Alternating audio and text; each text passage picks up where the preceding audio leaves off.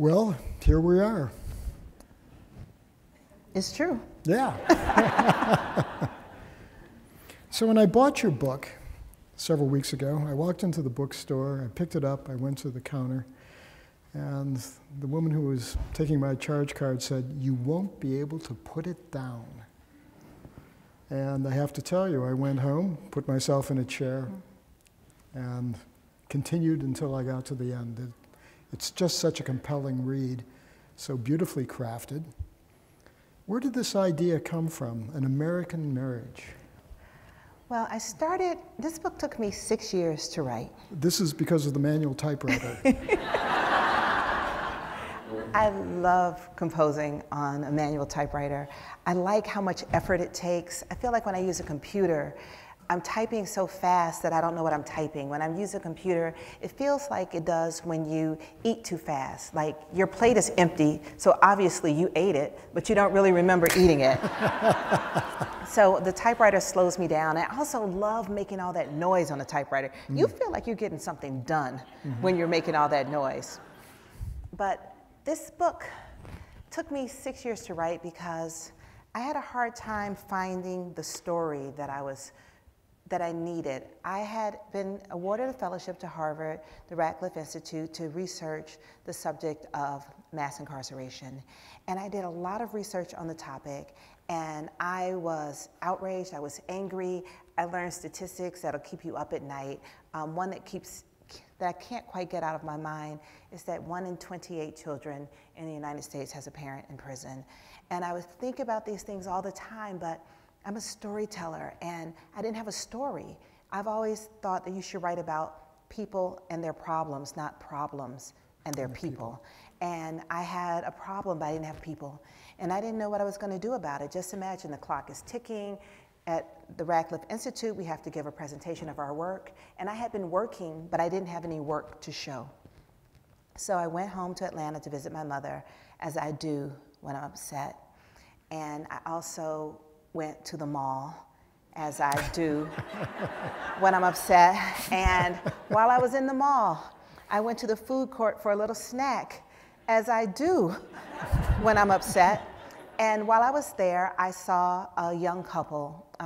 The woman was really beautifully dressed, and the man she was with, he looked okay, but she looked fine. She looked just gorgeous, you know what I mean? And he looked okay.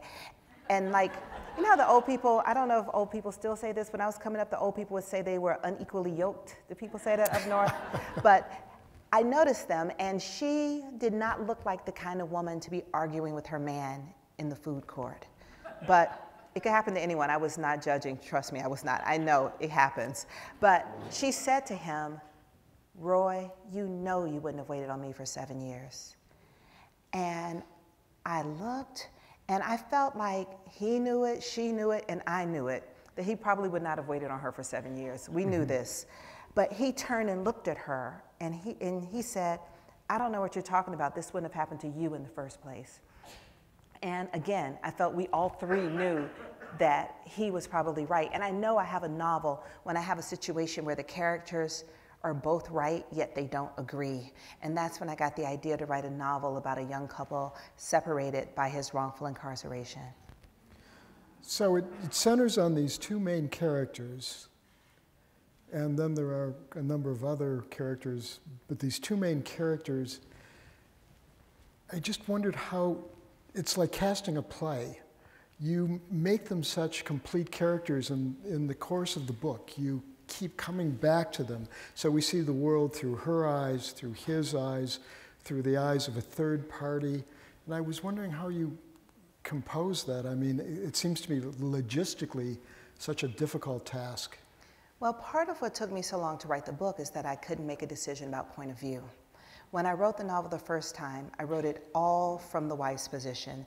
I was very interested in the collateral effects of incarceration and also the demands made of women under these circumstances. And so I wrote the novel, I wrote it all the way through, but it didn't feel entirely complete. I felt like there was a big part of the story that I couldn't get at just from her point of view.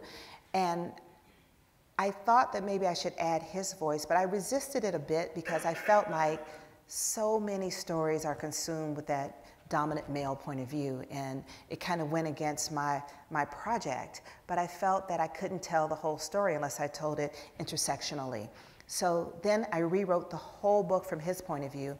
And you would think that it would be harder writing a male point of view, and I'm a woman, but I wrote it so easily, and I realized that I wrote it so easily just for what I said. It was a story that I already knew. One man versus the system, and all he wants is to come home to like a virtuous woman and a clean house. Mm-hmm.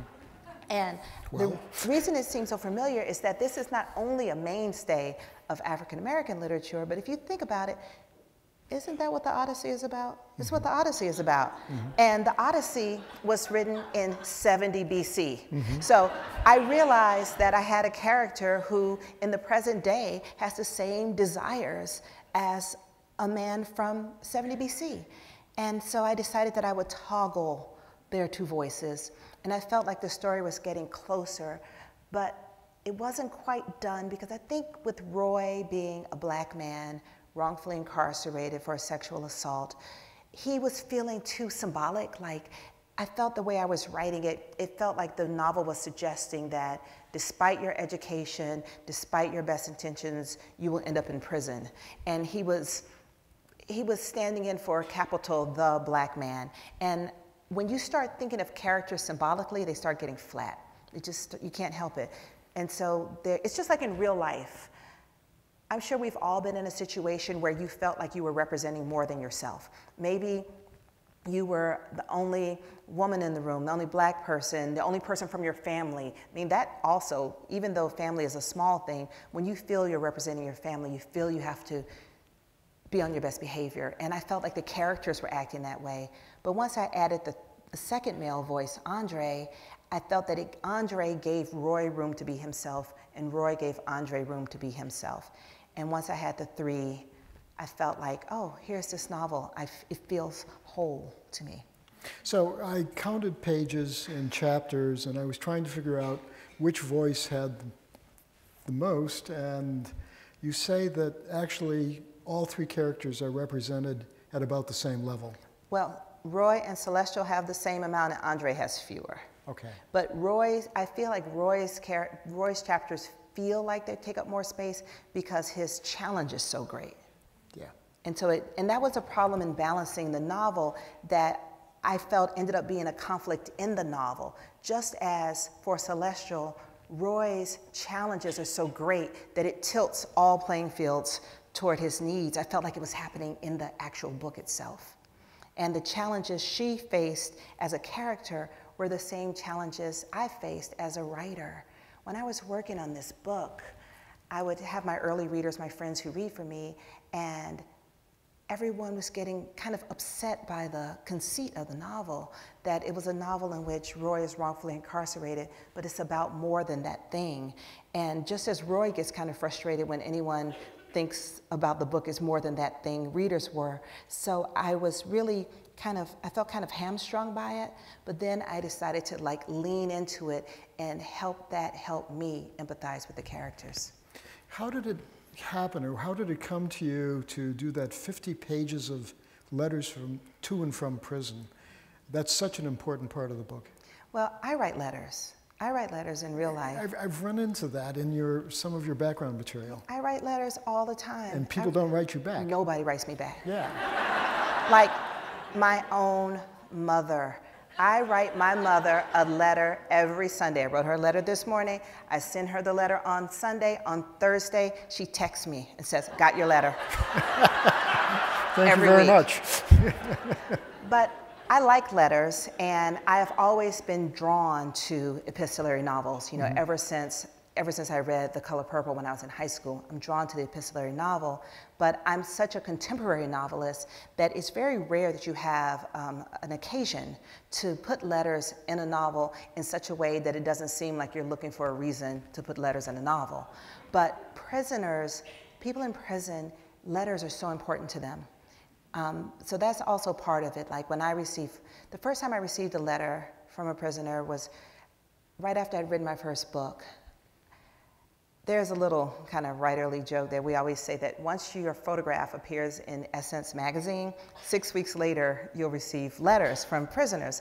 And so I got my first letter, and I didn't know what to do with it. And I was speaking to the poet, Nikki Giovanni. I said, Nikki, I got this letters from these guys in prison. And she said, oh, you were in Essence? And I said, as a matter of fact, I was. But she said to me that whenever you receive a letter from a person in prison, you must write him back, because you can't even begin to comprehend how difficult it was for him to send that letter. He has to buy the paper, he has to buy the envelope, he has to buy the stamp. And when you see the letters, they're very often written from margin to margin so as not to waste any paper. So having had that experience, I think that helped me decide to put letters in the middle. But the other reason I decided to cover Roy's time in prison in letters is that when you read a novel, you experience vicariously what the characters experience. Prison is brutality. I did not want, as a writer, to spend that much time experiencing brutality. I didn't want you as a reader to have to experience brutality. So using the letters, Roy is performing a kindness to Celestial by curating his experiences, yet you can still see the emotional effect of prison without kind of the blow by blow. So I felt like it served two purposes. And also, the letters show you literally what a small canvas they have to try to make a relationship. They're trying to make a relationship out of paper. They've only been married, they haven't even been married 2 years, so they have only had their paper anniversary, and now they're trying to make their relationship with paper. It's interesting, the tension that grows in those letters and fades, the affection that may be fading in a way, the length of the letters changes. They're just beautiful, subtle things that how did you work yourself through those? I don't know. I mean, I felt when I wrote the letters, when I'm sitting down writing, I try to make Tayari, myself, disappear and allow the characters to behave organically. I try not to send them where I want them to go. I try to let them lead me. And the letter is just becoming shorter and shorter. Particularly, she's busy. I mean, what's happening in their relationship is that her life is moving forward and his is not. And the letters mean so much more to him. It can't be avoided. I recently reviewed the prison letters of Nelson Mandela for the New York Times. And even in reading the great Nelson Mandela, in his letters, I could see how desperately he was holding on, to the letters he received and how much they meant to him. And he's writing to Winnie Mandela, and she is this is an understatement. I almost said she's busy. I don't even think that begins to say what she was doing. He's Nelson Mandela, and he's saying, I didn't receive a letter from you this week. He felt like a man who was longing. But one of the other things in Mandela's letter is that I saw the way he was viewing, the way that he held on was to idealize Winnie Mandela and to think he would write things like, I remember you always as the girl I knew. And she's a grown woman. She's a freedom fighter in her own right. She's doing all of these things. But the way he holds on is to remember her as a girl. And I think that also happened to Roy. I think the way he held on was to imagine her as a kind of ideal, kind of like Penelope in the Odyssey. That's how he held on. So he has to keep writing letters to keep his fantasy understanding of her alive. So another important item in the book is her art, which becomes a metaphor for, I think, a lot of things. Should we talk about fabric art or folk art or fine art? Or... Well, she's a doll maker. I was originally motivated to write about a doll maker. I have a friend who is a doll maker, and the amount of work that goes into making these kind of fine art dolls is unbelievable. Like, she would have to wear these special magnifying glasses to sew these things, and then when she makes them, people act like she's made a toy for little girls. And I think that is a way of thinking about the way women's art is perceived and consumed. Like, it's some girly thing you're doing. Like, often I'll be on a plane and I'll meet a man and he'll ask me, what do you do? And I'll say, I'm a writer. And he says, oh, you've written a book? I'll buy it for my wife. And he doesn't mean to be offensive. He thinks that I'm supposed to understand that what I'm doing has nothing to do with him. Mm-hmm. And I felt like with the dolls, that kind of dynamic is more at the forefront. But what I've learned, that when someone says that, oh, I'll buy it for my wife, I think, you know, I'm happy that your wife will read this book, instead of concentrating on what he's perceiving of my book. Instead, think about the person who actually will read it. So Roy's in prison, and you throw a real curveball while he's in prison. You bring in this other character, Walter. We need to poll the audience. How many people here have not read the book? I don't know what you're talking about.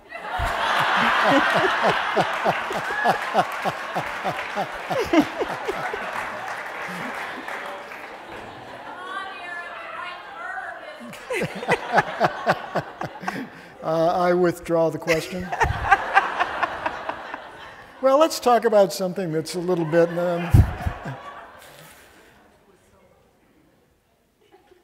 There are a lot of writing students in the audience. You have a variety of characters. To an amazing degree, you give each one of them their own dialect, their idiolect, their language. You play with idiom. You know, I would read this stuff and I would just stop and try to figure out how you did this, because it was so magical. To create all of these voices, people from different generations, from different social classes, and they all came up as absolutely authentic. How does that happen? How do you make that happen? Well, I listen to people a lot, but also I'm a good mimic. I can imitate people's voices verbally, and can you do me? I'm not doing it. I told you I wasn't going to do that. But I think it's partly the same skill in listening to all the subtle ways that people speak and the idiom they use. Like I can very often guess where people are from. They'll give it away with like one word, and because I'm interested in that. And those one words are everywhere. I mean, that's what knocked me over. But it was fun spending so much time with the characters, especially generationally. This is a sidebar, hear me out. I think that this novel is as much about generation gap as anything else. When I wanted to be a writer, I told my parents that I was going to go to school for creative writing. My parents are they're both PhDs, but in the social sciences. They're serious people. And I said I wanted to go to school I wanted to quit what I was doing and go to school for creative writing. And my daddy said, why? And my mother said, why? And I explained that I was not challenged, I didn't feel fulfilled in what I was doing, and my daddy said, you know what your problem is? He said, you never had to pick cotton. He said, when you pick cotton, you don't go out there and say, am I challenged by the cotton? He said, you don't hold that sack and say, these cotton plants are not recognizing my complexity, this is not my niche. He said, you just go out there and pick the goddamn cotton. And I realized that the very thing about me that was so frustrating to him was his great gift to me, that the sacrifices his generation made, the literal cotton that he picked, made it possible for me from this generation to feel that I want to be fulfilled, I want to be challenged, I want to find my niche, that this is exactly what he wanted for me, although it was really frustrating. And I think that is at the heart of this book, right? Celestial, the expectations of marriage. You know, she wants to be fulfilled, she wants to be happy, she wants to find her niche. Like she and her family, generationally, everyone's like, you need to pick the cotton. Mm-hmm. And that's what I think this book is about. And part of the way that I kind of get at it is through the different ways that the people of the generations express themselves. They have a different idiom because they're used to dealing with a different range of challenges. Well, father, Roy Sr., Roy's father, is certainly that character. He's the kind of person that you want to sit and drink a glass of whiskey with. I liked him. I enjoyed writing him. Is he your favorite character in the book? He's not my favorite character because I like him a lot, but he doesn't show up very much because he's so sure of what he feels and what he believes. And characters are interesting when they're conflicted. He's not conflicted. He knows what he wants. He wants his family to be safe. He wants his son to be safe. He's a real charmer, and I enjoyed him, but he wasn't a character that challenged. The characters I like best are the characters that challenge me. Like? I think, for example, I think Roy's cellmate Walter, he's challenging. We can't talk about Walter, I'm sorry. We can talk about him, you just can't. Talk about him. Yeah. The thing, you can't say the thing. Yeah. But he is a challenging person because he asks the question of, can there be redemption? And how does that work? And I'm partial to Celestial, I'm partial to Andre. I like them all, but I like them best when they are unsure, because as they try to find clarity, then I have to try to find clarity. So by struggling with them, I feel that I as a person am improved. In this world with so much social media and email, readers read books and they write letters to authors. And they sometimes tell the authors they don't like the ending. Or they would do it a different way. Has that happened to you? I'm like, so what are you trying to say? Like, what was that? Has anyone told you they'd write the ending differently? Then I heard somebody amen out there. I don't know who said it, but I heard you, whoever you are. I do find, I feel that there's something that I like to call the tyranny of genre expectation. And I found that throughout the whole process of writing this book, that because this story is on some level a love triangle, right? We have two men in love with the same woman. People sometimes think then that the resolution of the book is who gets the girl, and that I am going to reward a character by giving them the girl as though she's a transferable object. And so part of what I'm really doing is trying to challenge that idea.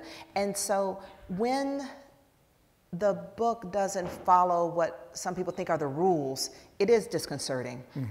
They say controversy comes from discomfort and from surprise. And I think that that's what happens. So sometimes people do write to me and they give me their opinion on what they think should happen. And I just thank them for reading the book. I have to remember that. Yeah, just thank them. Because they read the book and they cared enough to write to you. Yeah, absolutely. And I just write them back, but I don't argue with them about it. I mean,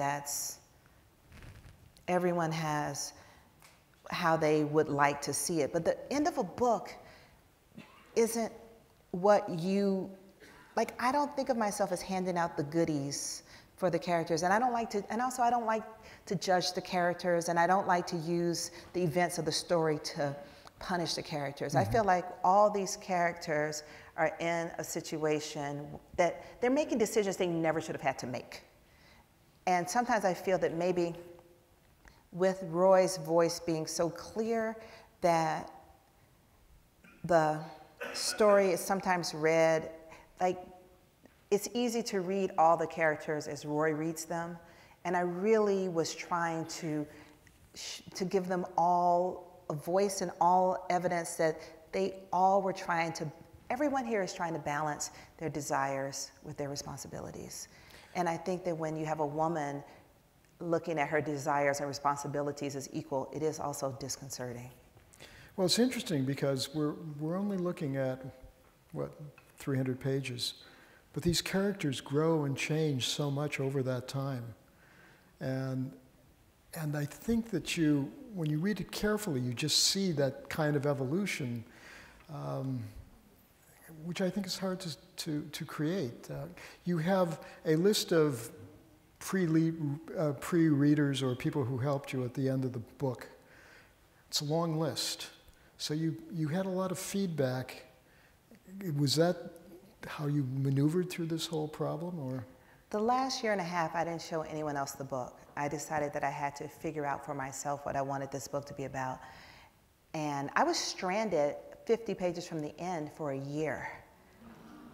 It was awful. It was as though me and this book were in a relationship and we couldn't afford to move out. It was on the couch. It wasn't speaking to me. I was looking at it every day. It was a real problem. I couldn't bring any other books home.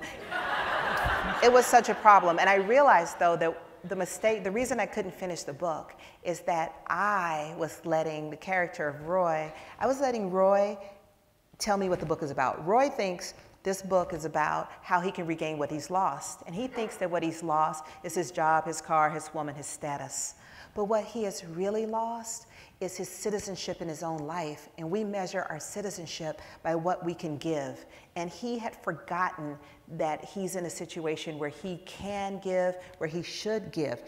Because he just had suffered so much that he just forgot that part of life. His dad tries to tell him by saying, you know, you have to tell me when you're coming home. Mm-hmm. He completely forgot that other people might be worried about him because he's so busy trying to heal himself and get the other people around him to heal him. And he forgot that he is a human being with things to offer the people around him. And once he realizes that, then he can move forward in his life. And once I realized that, I was so excited. I came home, the book was on the couch, and I basically told Roy, I have figured out the problem with the book. You've got to do something for someone else. And I felt like Roy, the character, resisted me. I think Roy was like, no, I don't have to do anything. I've been through so much. And I was like, no, if you don't do this, we can't finish this book. And I felt like he hung out there. He was mad at me for a while. And I was thinking, I'm going to have to return the money to the publisher. So I was like, no more brunch.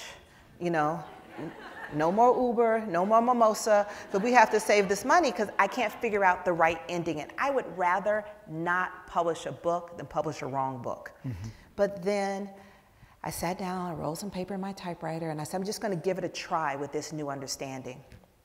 And I just started typing away, and then it's just like I started typing faster, and I finished the book in about 2 days. I had to buy a new ribbon for my typewriter. That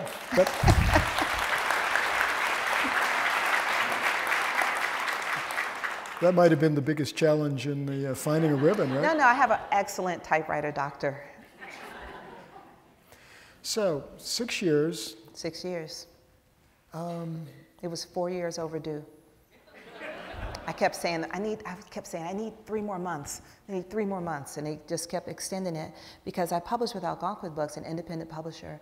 And my publisher at Algonquin, she says, no book before its time. You'll get that book right when the book is right.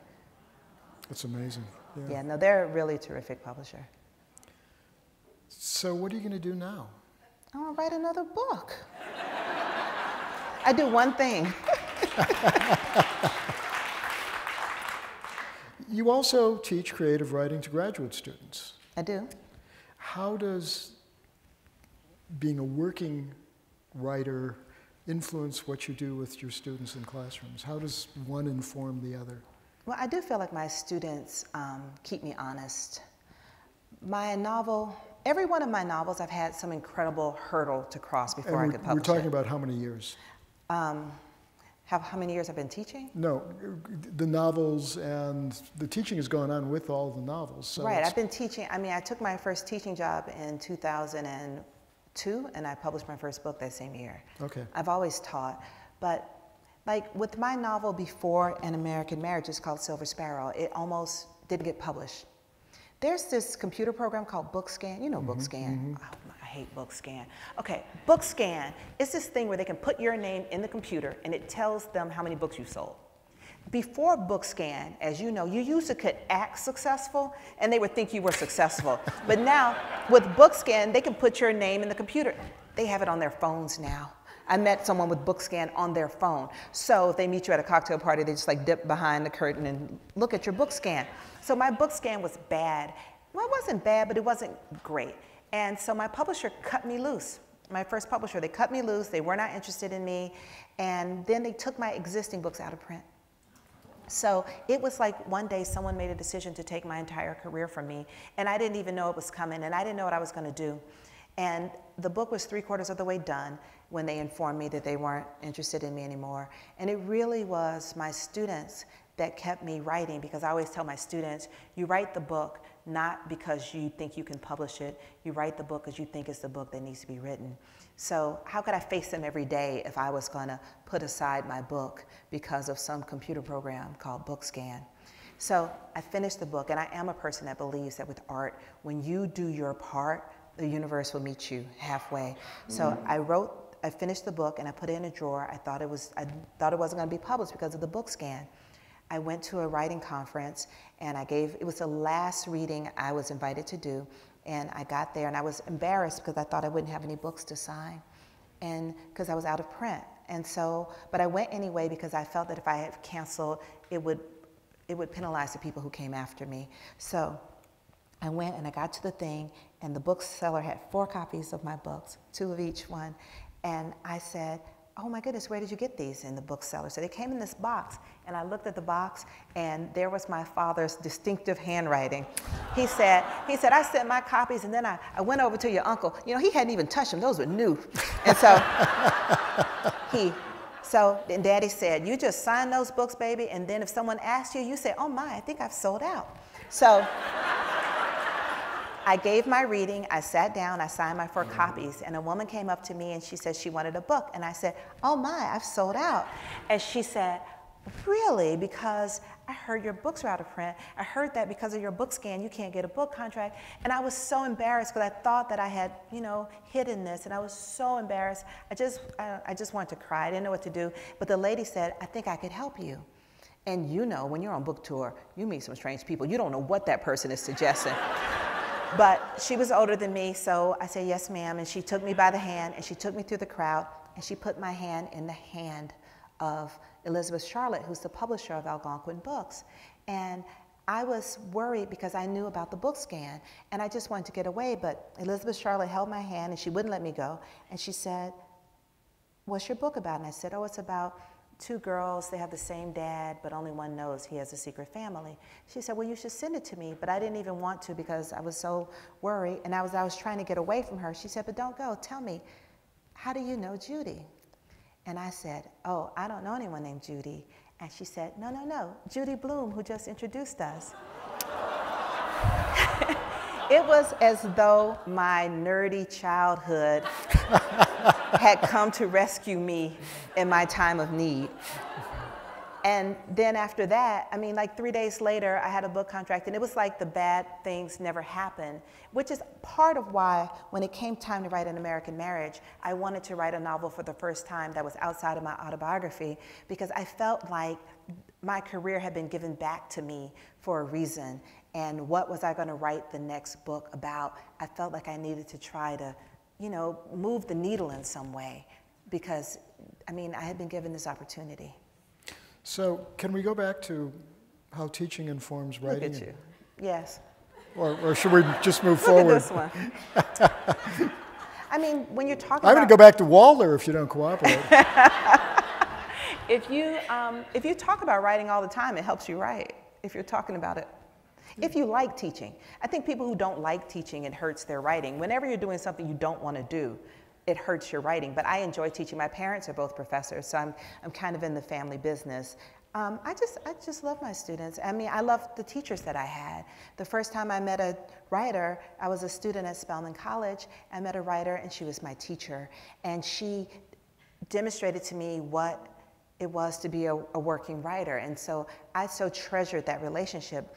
And I never had a feeling that as her student, I was somehow, you know, cramping her style as a writer. So I came to understand that that was just integrated into part of being a writer, was mentoring young people. So we've talked about publishing and the problems. You're on, what, day 15 of this tour? I've been on tour since February 6th. And I do it all with a carry-on bag.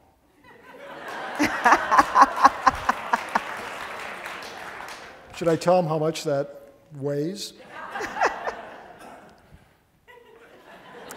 Do not listen to him. It is light as a feather. So in how many more days? I'm on the road until after November 19th. I get to take the holidays off, and then I'll start back up on January 7th. So this is just part of the writing life. This is what it means to be a commercial writer. I don't mean by commercial, but this is what publishers expect. Actually, I feel really fortunate to be given this big of a tour. Most people don't get to go anywhere with their books. Nowadays, they're telling people just tweet about it. So yeah. I feel very fortunate to be able to meet to go out and meet so many people, but I am eager to kind of go back home and sit down and start to write again, because when you're on tour, you're so invested in the past book that it's hard to get your mind into a new book. So the new book, what is it? Where is it? Do you know yet? I just published this one. Didn't I say I want to get home and start a new book? Well, I'm just used to this question because I finish a book and a And week do you later. and do you like it? No, you don't.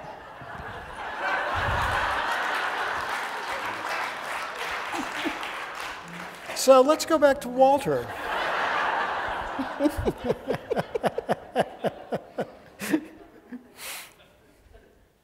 Oh, for real? Well, I will say this about Walter. I am a person who enjoys a novel with a lot of plot. I think it's because I read a lot of mysteries, and I like a novel that moves. I think that we make a mistake in thinking that writing that's serious is also sleepy. I feel like novels should reflect real life, and real life is full of twists and unexpected things. And that is absolutely unexpected, but a very... I didn't know that was coming either, actually. When that was revealed, I was as shocked as Roy. I was like, get out. So you just woke up one morning and Walter... Easy, easy. I you were sitting at your manual typewriter and Walter jumped out of the... Do you feel like he's mocking my typewriters? I was just typing away and I don't know, it just, sometimes an idea, like I get in the zone. I like to have the same feeling of breathless anticipation as a writer that I want you to have as a reader. So therefore, I don't outline, I don't know what's going to happen. I write to find the story. And also, I write every novel to ask myself some kind of question. So I was very curious as to, when I was working on this, about the way people make, how situation can make relationships and family. And so since I was wondering about that, I think that particular super exciting, juicy, shocking plot twist revealed itself to me in that way. Your characters are so complete, and as I was reading it, I was wondering if you did character sketches before, or that it just comes out in the course of writing the book? Also, I rewrite the book so many times. So I write the book from beginning to end. Then I write it again, and so when I come back to the beginning, after having written it all the way through, I know new things about the person. It's just like in real life, when you meet someone, you have an initial impression, and you know a little bit about them, you draw clues from what you see, but after you've known them a while, you can think back to the first day you met them and see things differently. But with a book, you have the opportunity to then shade it in. So I just keep writing it and shading it in over and over until the book feels complete. So Andre, can we talk about Andre? Yeah, we can talk about Is he on the table? Look at you. Yes, we can talk about Andre. There is a second male character in the book. His name is? Andre? Andre, yeah. In the beginning, he's just sort of an outside character, but you see him slowly, and I don't think he's manipulating or using the situation at all, but... It's a love triangle, y'all. Thank you for that. Okay, Yep. Go ahead. Did he suddenly appear, or was... Oh no, I knew Andre all along. I knew from the beginning that Celestial would have a lover. And I did wrestle, though, with who it should be, because I feel that she's in such a situation where her life and her desires are so policed by the other characters, but also by society. And I thought, okay, because sometimes people say, of all the people, why did it have to be Andre? Now, who says that? People. I've been on tour since February 6th, people. But what I think is this, I really feel there is no right lover for her to have. If it was a new person, people would say, who is this stranger who walked up in here and disrupted this existing thing? And then it's Andre, and they say, who is Andre? He's been here all along. Because I feel there is no right way. There is no right way for a woman to choose herself, particularly when her husband has such trauma.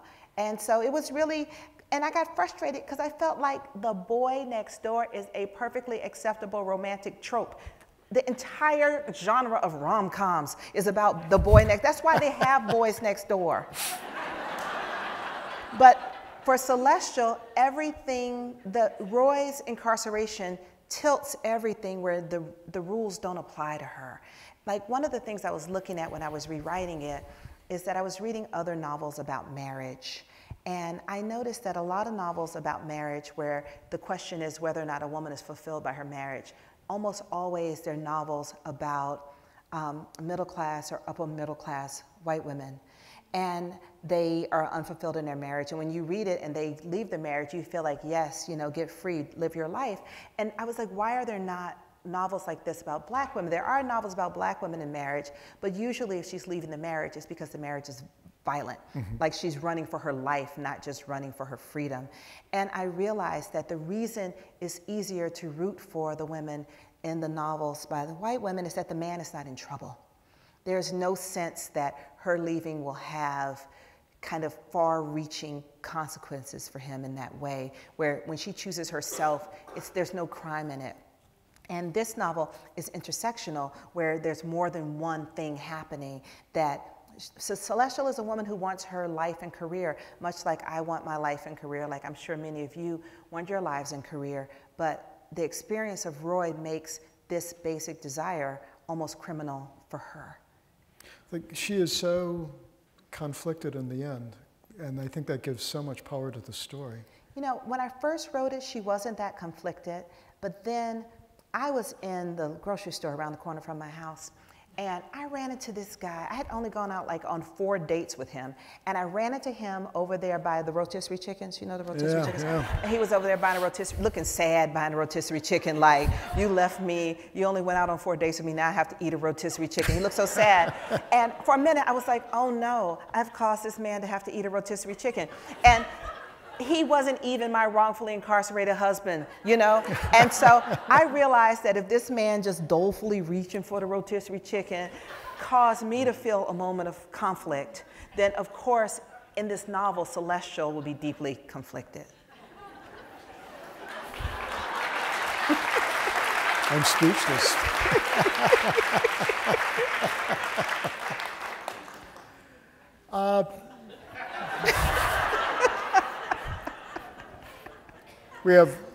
Your characters are in first person, and you sustain that.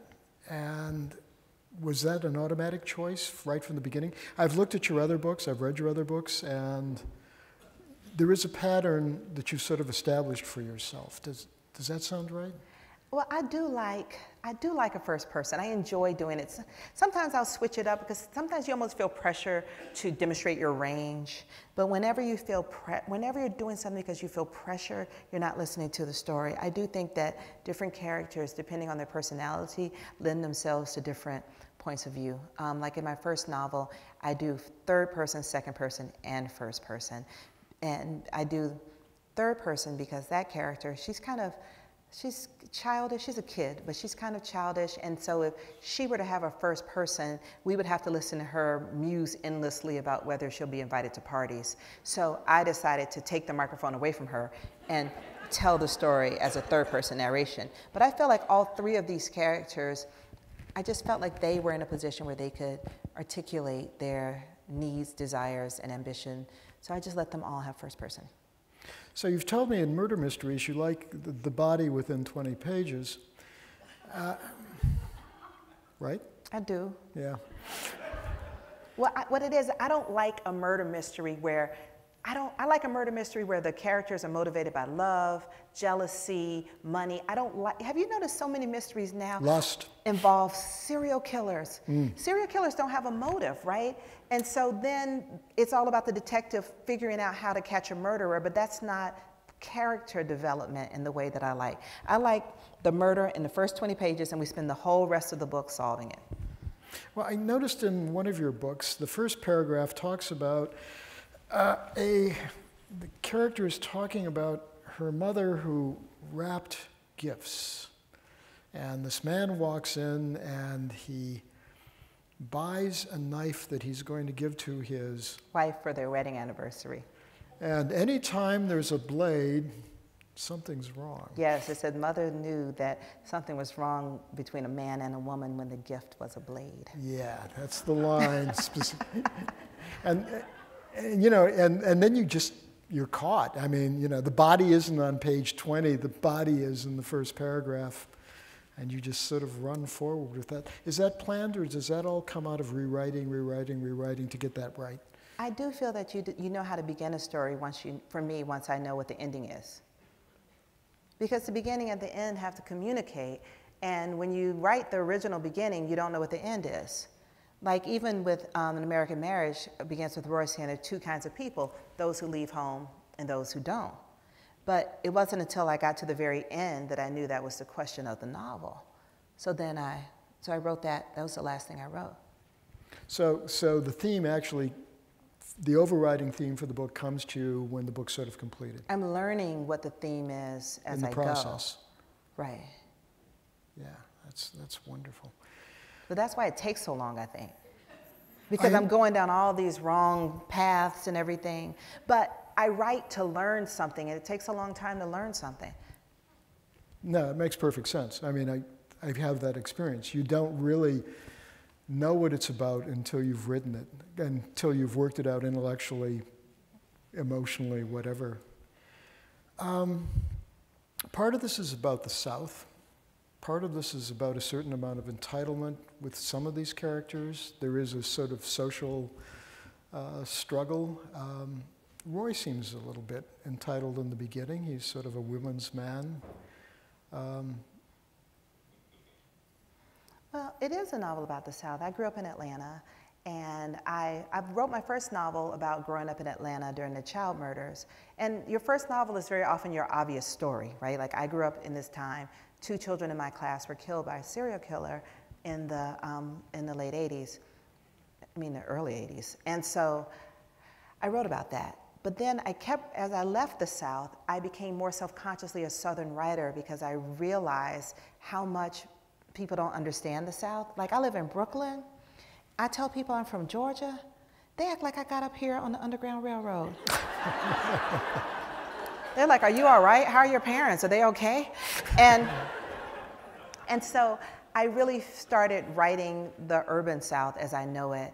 And this is a novel about the South. And Roy is from one small town in the South, and he moves to Atlanta, much like my father was from a small town in Louisiana, and he didn't migrate north. He migrated to Atlanta because Atlanta was seen as the promised land for Black Americans. And I really wanted to write about that kind of journey.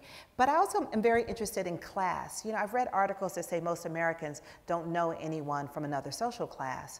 But I think that particularly for Black Americans, because of all the advances of the civil rights movement, like I said, my daddy picked cotton as a boy, but he ended up getting a PhD. So that's an incredible class leap for one generation. I have 43 first cousins. So I have relatives who are from various class backgrounds, and they're my cousins. So there's a lot more discourse, a lot more back and forth. And I was interested in looking at the way that affects people's personal relationships. So it's interesting because the book in many ways is universal. Marriage, relationships, and fiction is always filled with problems. You know, if it was a marriage where you had, or if they had, if Roy and Celestial had the perfect marriage, as Roy sort of lays out in the first chapter we were talking about is sort of a little bit boring because it's, I'm sorry. Because it's the perfect setup. You know, here is Roy, who is a ladies' man. He's a graduate of Morehouse College. But I do think that happy marriages are only interesting to the people in them. Well, and they do nothing for fiction, right? I mean, our job is to get people in trouble. Well, I say this. I do think it was important to me that they not have a perfect or happy, I think they were enjoying themselves, but not a perfect marriage because I wanted to avoid, do y'all watch Dateline? Dateline undermines my faith in humanity. You know, it always starts off, they were the perfect couple. And then, and I wanted to avoid that trope, but also I wanted to avoid the idea that, because I knew from the start that Roy was going to be wrongfully incarcerated, and I did not want to try to make him earn our sympathy by being exemplary. Like, I didn't want to employ respectability to make him a worthy victim. He is worthy of our sympathy because he's a human being to whom something has happened. Awful happened, yeah. So where were we going with this? You were telling me my book was boring, and then I was like trying not to be offended because we're on stage. How about I read? That would be good. Okay, I'm going to read. Do I get to pick or do you? No, I get to pick. I'm going to read a little bit from the day that Roy is arrested, and then I'll read his first letter to her. And this is from Celestial's point of view. What I know is this: they didn't believe me. 12 people, and not one of them took me at my word. There in the front of the room, I explained that Roy couldn't have raped the woman in room 206 because we had been together. I told them about the magic fingers that wouldn't work, about the movie that played on the snowy television. The prosecutor asked me what we had been fighting about. Rattled, I looked to Roy and to both our mothers. Banks objected, so I didn't have to answer, but the pause made it appear that I was concealing something rotten at the pit of our very young marriage. Even before I stepped down from the witness stand, I knew that I had failed him. Maybe I wasn't appealing enough, not dramatic enough, too, not from around here. Who knows? Uncle Banks, coaching me, had said, now is not the time to be articulate. Now is the time to give it up. No filter, all heart. No matter what you're asked, what you want the jury to see is why you married him. I tried, but I didn't know how to be anything other than well-spoken in front of strangers. I wish I could have brought a selection of my art, the Man Moving series, all images of Roy. I would say, this is who he is to me. Isn't he beautiful? Isn't he gentle? But all I had were words, which are light and flimsy as air. As I took my seat, not even the black lady juror would look at me. It turns out that I watch too much television. I was expecting a scientist to come and testify about DNA. I was waiting for a pair of handsome detectives to burst into the courtroom at the last minute, whispering something urgent. Everyone would see that this was a big mistake, a major misunderstanding. We would all be shaken but appeased. I fully believed that I would leave the courtroom with my husband beside me.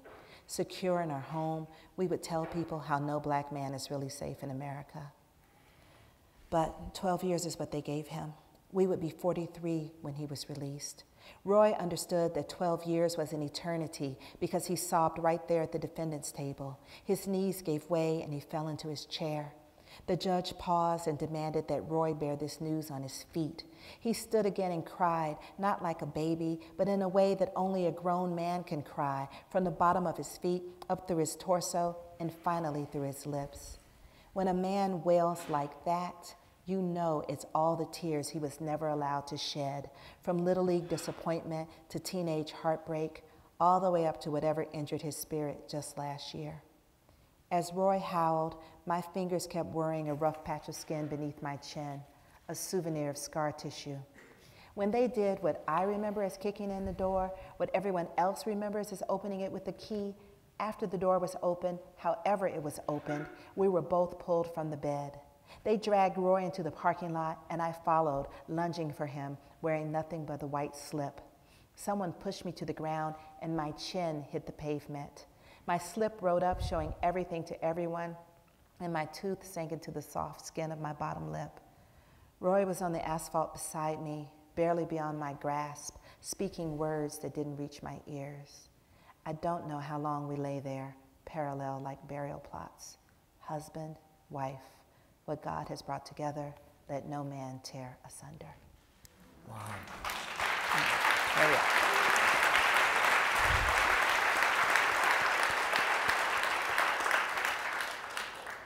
We're going to go into question and answer now, and people will be circulating around with microphones, and I've been told that I am to point to the microphone and not to the person with the raised hand.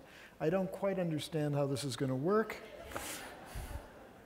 There's a microphone and a microphone and... Oh. Okay, I'm pointing at that person with the there's raised a hand. microphone right there. Well, I think the book should be called American Marriages, because what struck me is not just the marriage between Celestial and Roy, but also Roy's parents, his Celestial marriage, and Andrew's parents, and how each one of them had found a separate balance in that marriage. And it was just wonderful. I mean, I have so many other things to tell you about it. Just thank you. It was beautiful. Thank you. Thank you so much.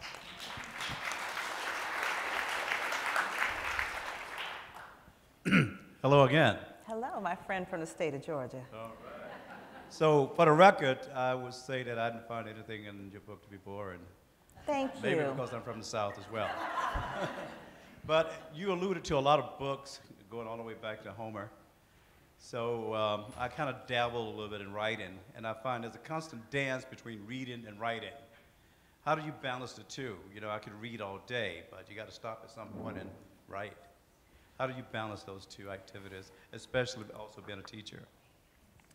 Well, I write in the morning, and I read the rest of the day. It's really just, for me, just a matter of the time of day. I write early in the morning, like I get up like at 5, and I write from like 5 to 8.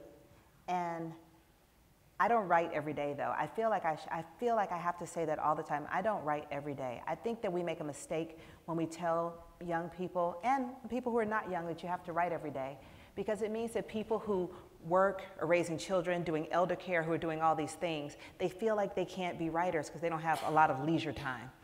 So I feel like I should always tell people, you don't have to write every day, just write frequently. I write about 3 times a week. When other people are in the gym, that's when I do my writing, about 3 times a week. And that's plenty, but I read in the afternoons and I read at night. Thank you. We have a question up here. And I don't watch TV. That also gives me more time, except for Dateline. Question up Hi, here. I just want, is this on? Okay. I just wanted to thank you so much for your book. I'm an avid reader. I'm up here. Oh, okay. Okay. Your book is in my top 5. And I've been reading since I was a little kid. What fascinated me about it was the complexity of the 3 characters. And also, it really opened my eyes to how easily someone can be incarcerated for something they didn't do. Which is always, I was befuddled when I would hear that happen in the news. Did this concept, you were delving a lot into people being jailed when they shouldn't be. Does this make you want to write another book on that sort of a theme about people being jailed when they shouldn't be? You know, I don't think I will probably write again about people being wrongfully incarcerated, but I do imagine that incarceration will weave its way back through, because, you know, I always say they call it mass incarceration because it happens to so many people, and so many Americans are just barely 1 degree of separation away from someone who's incarcerated. So I feel that if I continue to write contemporary fiction, it will just come back organically. Probably won't be at the center of a book again like this, but probably like on the edges, I think. But I was surprised when I was doing my research, because when you watch Dateline, it seems like it makes the legal system seem so precise. You know, like they'll say, but a button left at the crime scene would soon reveal an unlikely suspect. But in real life, that's not how it happens at all. And I do think that television narratives and even mysteries, which I enjoy so much, make us think that the system works better than it does. Microphone back there. First of all, I want to say you're very brilliant. I am so impressed. Thank you. I wish I could write even a quarter of as well as you do. I wish I could articulate myself as well, but I feel like I'm just kind of miss that in life. But I am a good storyteller, and I'm going to buy a copy of your book for my wife. But I'm going to buy it for myself, too, on Kindle, because I can do Kindle easier than the book. But I'm impressed that you're using a typewriter. While I was in prison for 12 years for a crime I didn't commit, I had to use a manual typewriter. I know the aches of it. It could hold 6 pages, but it was still so hard to type on. But I have written a book about me going to prison for 12 years for a crime I didn't commit, and someone told me I had to come here and see you. And my life seemed so busy. I was just like, but my wife just kind of pushed me to come here today. I was like, I'm so glad I came because I'm just floored by the way you can so well articulate it all. It makes me want to just start over and rewrite this whole thing, which I'm probably going to have to do anyways, because the guy who sent me to prison for a crime I didn't commit is trying to sue me now for writing this, so I think I have to change his name from Demon to something less derogatory. But anyways, thanks again. I want to give you a copy of this if I can. I would love it. I'll hand it Please. on. Someone will get it to you. Thanks a lot for coming here. Thank you so much. Make sure you sign it. Okay, I'll do that first. Thank you.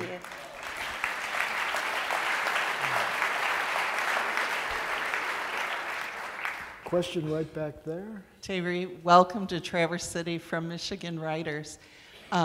We heard that the book has been optioned for the screen. And if we think about when we go to the movies, in a marriage, we see how the couple comes together. That's really interesting.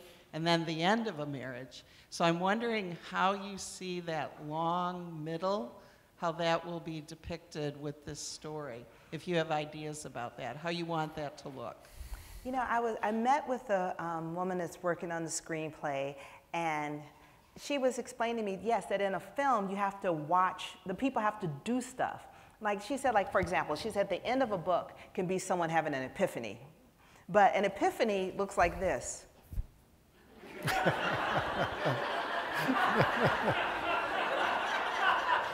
But you cannot have a movie end with someone just doing that. They have to do something. And when she explained that to me, it made it really clear that I don't know how to write screenplays, because I was going to lobby to be a part of it, but I realized, but I think that, what do you think about, like, I do hope the letters have voiceover, you know, Dear Roy, you know, I hope so. I hope, and I imagine at the end, because it ends with letters, would also be that kind of voiceover. But I imagine that they're going to have to add scenes that I didn't write to make that work. And I think when your book is made to film, you have to just let go of some of the control and just trust, like hope that you get a director and a screenwriter that you trust their vision and let it be their project. But it's really tricky because more people will see a film than will read the book, and so they will think the film is the book. So even though I'm trying to let it go and understand that it's someone else's project, it will be understood to be my project. I'm a little stressed, as you can tell.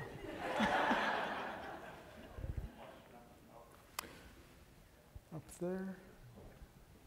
Hi there. Our book club really enjoyed your book.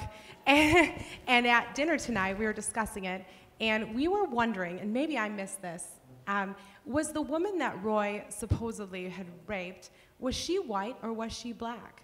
You know, it is funny that you asked that, because the screenwriter asked me the same thing, because we're going to have to cast somebody in the role. They thought she was white at dinner, so we're kind of mixed decisions. Should we poll? Yeah. Should we take a poll? How many people thought she was white? How many people didn't think she was white? How many people never thought about it till I just brought it up?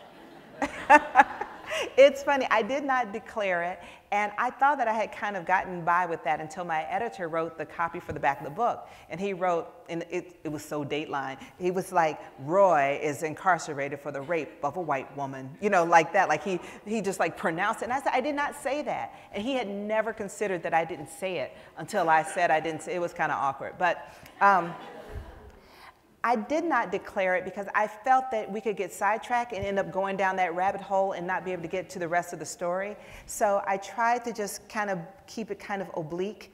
And also, this was also a nod to Toni Morrison. I adore Toni Morrison. I'm always trying to get her attention through my writing. And she has a short story called Recitative about two girls who are in foster care, and it's about their relationship all the way through their adulthood, but they have so much racial tension in their relationship, and she never tells you which one is black and which one is white.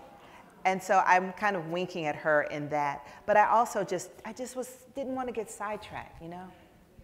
Interesting. And one other point that's probably more like just commentary to me, and this is probably, I don't want to get political really, but your book to me resonated very much because of what was happening in the media and with white men in our society.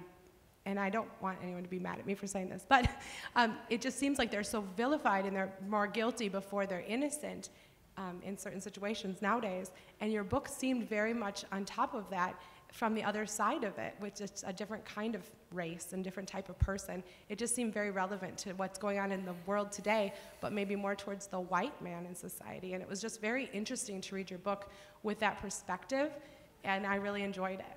It was very cool. Thank you. I mean, I thought when I was very interesting because, you know, historically, there is just this long, I mean, it's very difficult to have anyone arrested for rape. I mean, that's part of how Me Too came to be, is that very few people who are raped see a conviction.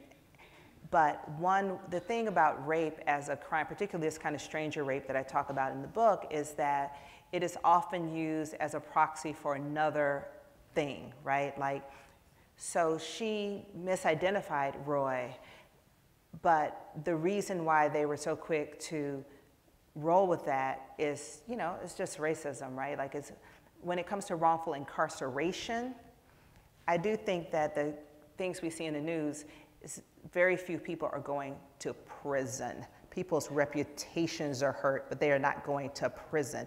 People go to prison are largely working class people and people of color. So I do think that there really is a difference. And I don't think it's the other side of that.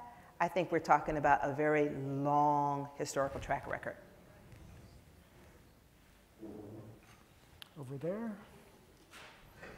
Hi, I have 3 children, and they all have different skin colors, and 2 are adopted. And the one with the darkest skin has been arrested twice, and I didn't expect this. And when he got in trouble the first time, it was 5 friends perpetrated, and 2 were prosecuted, him and his African-American friend. And seeing the different experiences my children had, I see that he's also given up on the system. He doesn't want to vote. He's not. How do we stop this? How do we keep people motivated? And how do we bring awareness to people that this doesn't happen to? I mean, I do think it is a really challenging thing. Because, you know, people sometimes ask me about how did you decide to write about incarceration, and they expect me to, you know, have like some kind of very specific kind of lightning bolt moment that made me aware of, you know, the way that the justice system affects certain communities. But I always say, where I'm from, I didn't have a lightning bolt because it's raining all the time. And I think literature actually is a way that people raise awareness. I think that people are more comfortable talking about hypothetical people than actual people. And I think that fiction has that as a benefit. But I think otherwise, I think just telling your story about your children to other people, people who know you're not making that up. I think that's a big problem, that people can't quite believe that something is real. But as far as keeping your son motivated, I think that it's just important to let him know you believe him and that he's not making this up, and to believe that his vote and all the other things that he wants to do, that they do matter, that they make a difference. I would encourage him to mentor young people. Nothing encourages you and makes you feel more consequential than when you can see the difference you can make in the life of someone younger than you.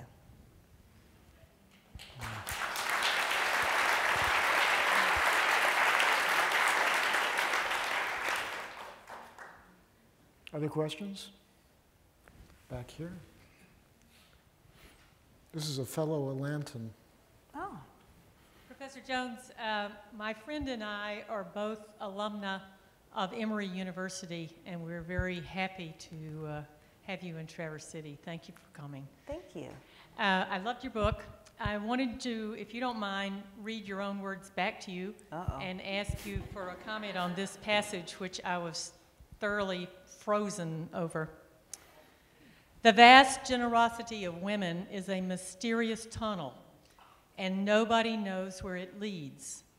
The writing on the walls spells out trick questions, and as a man, you must know that you cannot reason your way out.